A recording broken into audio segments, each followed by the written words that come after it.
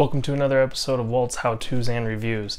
Today I'm going to be going over NMN and Resveratrol, which I heard about from the Joe Rogan podcast when he had David Sinclair on. He's a guy who works at Harvard. He's one of the leading people on anti-aging. I imagine if you're watching this video, you know about him, and that's why you're watching this video. So first thing, I am taking 1 gram of the NMN and ½ gram of the Resveratrol together. So let's talk about pricing. I bought 2 different kinds of the NMN. This one comes in capsule forms, and it's 30 capsules and only 125 milligrams of NMN per capsule. And if you're supposed to take 1 gram a day, that's coming out to about $6.66 a day, which is pretty expensive. That's not including tax either. This one is 15 grams. It's from Gene Formulas, and it was $69, which comes out to about $4.60 a day if you're taking 1 gram a day. So this one was definitely more cost effective. The Resveratrol, I got A Squared Nutrition. Again, I bought it off Amazon. This was about $27. And when I did the math, it came out to about 31 cents a gram. And David Sinclair only takes ½ gram of this a day, so that's only 15.5 cents a day. So I just wanted to go over exactly how I take this. One of the disadvantages to the cheaper one is it doesn't come in capsules because it's quote unquote, 98 or 99% pure. So it's a very light, loose powder. Basically, you're gonna need to get a scale if you're going to be taking this, and since it is so expensive, I made sure to get a very accurate scale that goes to the milligram, basically 0.00 after the gram. So I just take a spoon, kind of put some on there. Whoops, I need to tear the spoon first. Zero it out.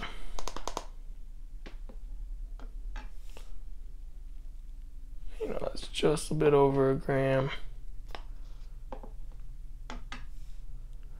Wow, that was lucky. Exactly 1 gram. I know you can't see it. And then I'll put it into a glass, and I'll just show you how I like to take it, just to get it over with and quick. You can mix it in some stuff. Sinclair says he puts it in yogurt, I believe, but I just put a little bit of water in there, and then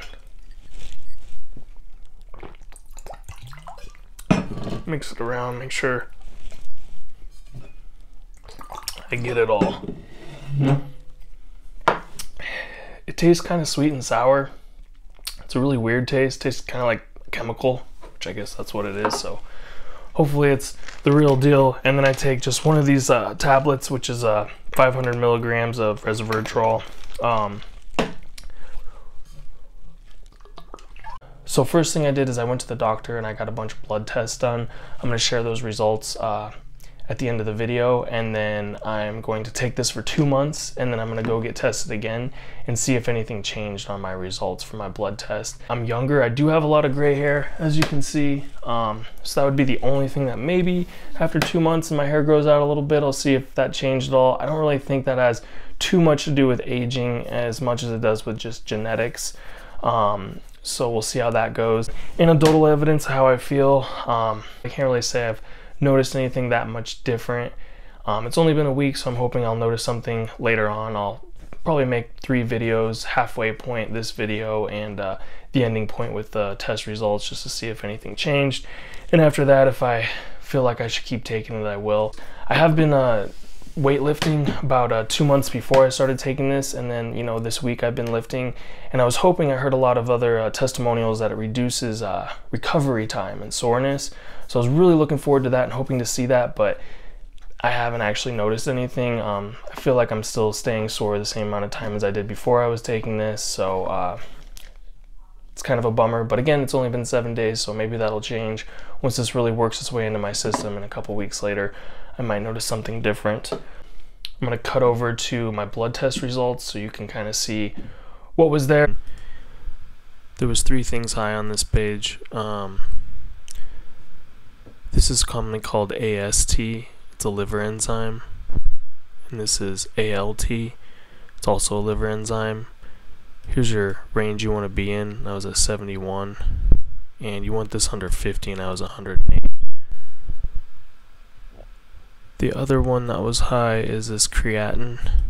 not too high, you want it in between there. I found a few articles that suggested when those three things are high, it's caused by weightlifting sometimes.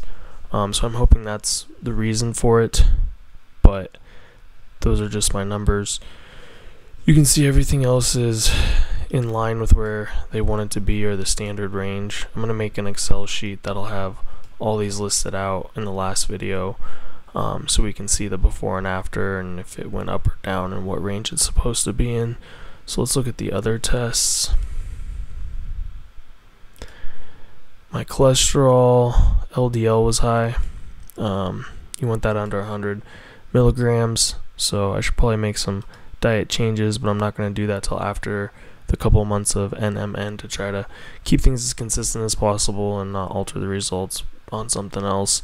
We'll see if that affects it at all. My overall cholesterol is in the range, so doing okay. Hemoglobin.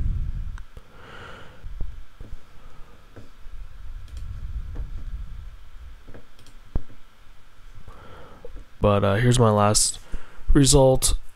Just goes over all these different things that, again, I really don't know much about.